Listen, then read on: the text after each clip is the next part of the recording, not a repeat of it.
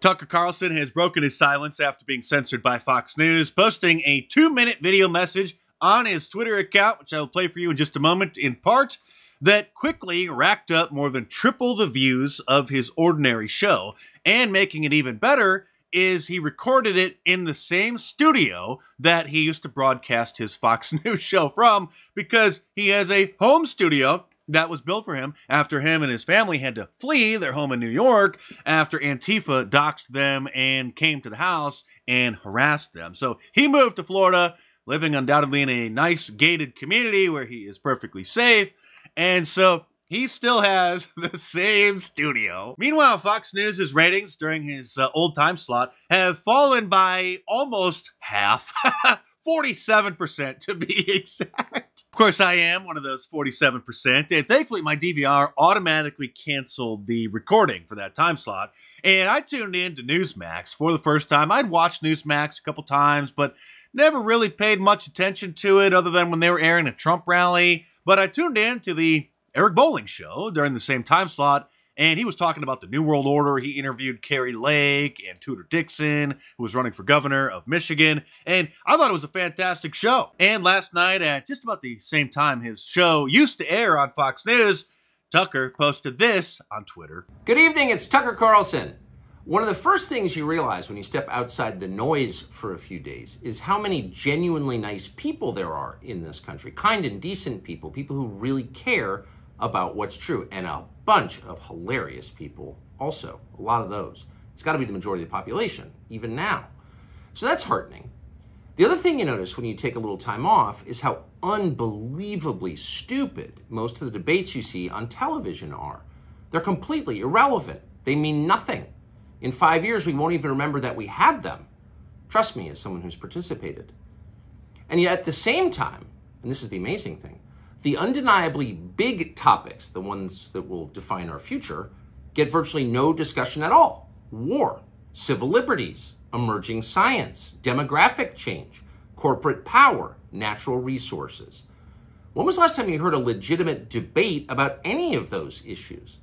It's been a long time. Debates like that are not permitted in American media. Both political parties and their donors have reached consensus on what benefits them, and they actively collude to shut down any conversation about it. Suddenly, the United States looks very much like a one-party state. That's a depressing realization, but it's not permanent. Our current orthodoxies won't last. They're brain dead. Nobody actually believes them. Hardly anyone's life is improved by them. This moment is too inherently ridiculous to continue, and so it won't. The people in charge know this. That's why they're hysterical and aggressive. They're afraid. They've given up persuasion. They're resorting to force. But it won't work.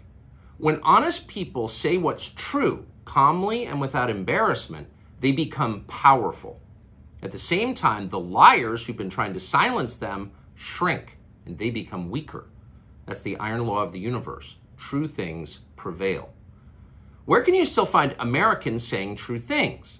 There aren't many places left, but there are some, and that's enough. As long as you can hear the words, there is hope. See you soon. So that video, as of last night, got 9.6 million views. And it can be a little confusing because there's another number down here that says 29.1 million views. And I think what that is the actual impressions.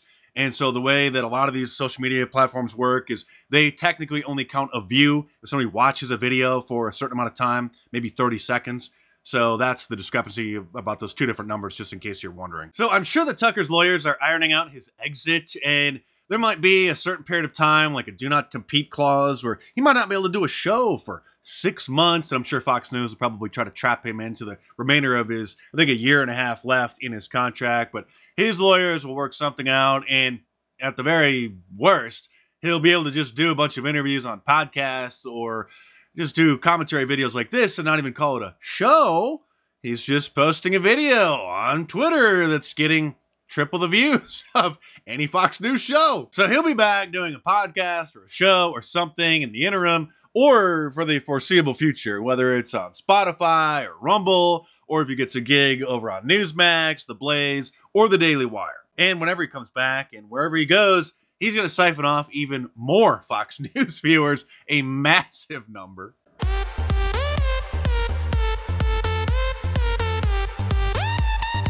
That's just a joke. Don't get too excited. Fox News will definitely survive.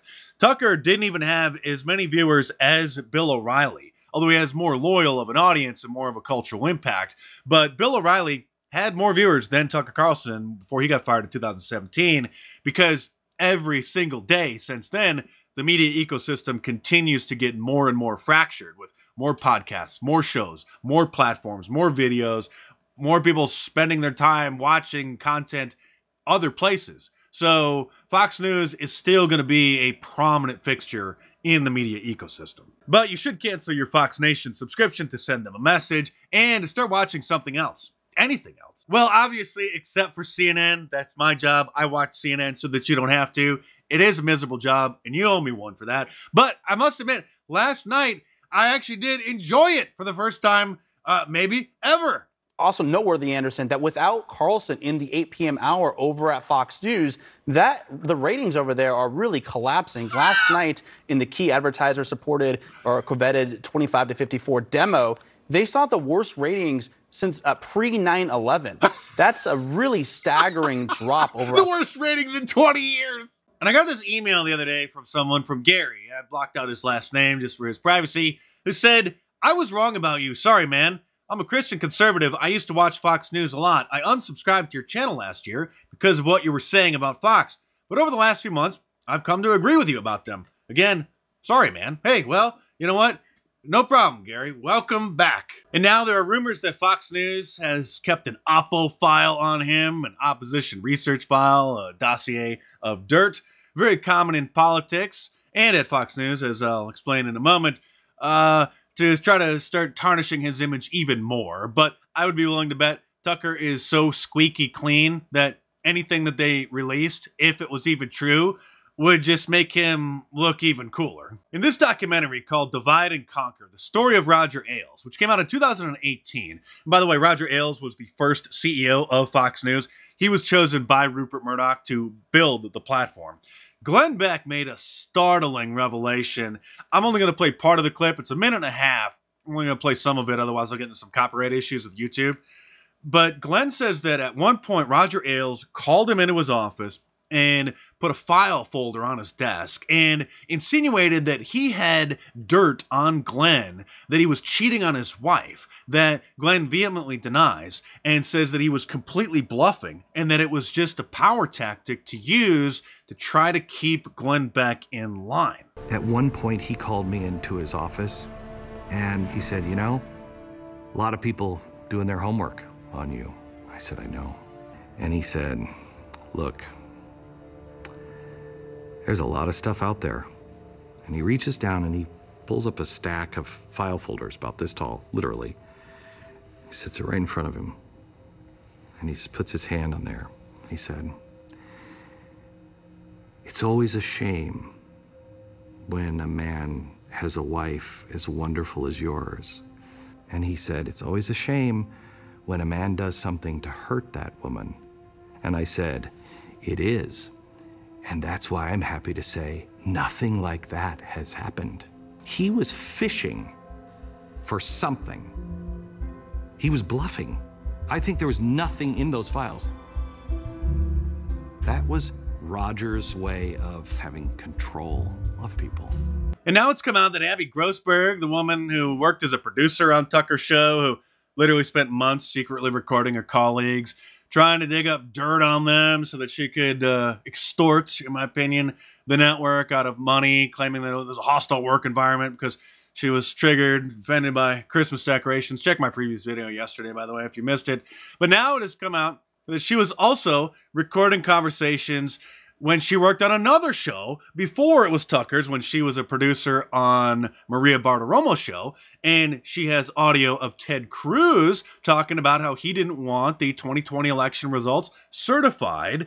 And so now the January 6th special counsel, different from the January 6th committee, this is headed up by the special prosecutor, Jack Smith, is now investigating Ted Cruz because of the secret audio tapes that Abby Grossberg recorded. Also, numerous high-level officials within the Pentagon have expressed their joy that Tucker no longer has a platform on Fox News because, in part, he opposed the United States getting involved in the Russia-Ukraine war and other things that the military-industrial complex loves. Neocon Republicans are also thrilled. People probably like Mitt Romney. I haven't seen him make any statements, but you know that Mitt Romney is absolutely thrilled. And so is the Lone Conservative, which brags that they are America's largest conservative student newspaper. And they say that Carlson's departure is both good for the world of journalism and good for the conservative movement. Good riddance, they say. Well, we might have to start looking into who it is that created and funds this neocon publication, because they sound exactly like the old bags at The View. Here's Whoopi Goldberg making the announcement to the audience when they first learned that Tucker got fired. Whoopi Goldberg, by the way, a pseudonym. She took the stage name Goldberg when she was just getting started in Hollywood because she once admitted that she believed this terrible conspiracy theory that a certain group of people are extremely ethnocentric and that it would open doors for her in a particular industry. But, well, not supposed to talk about that. Let's move on. Welcome back. Word has just come down that Fox News Media and Tucker Carlson have agreed to part ways. We thank you for his service to the network and host of the prior contributor. Wave.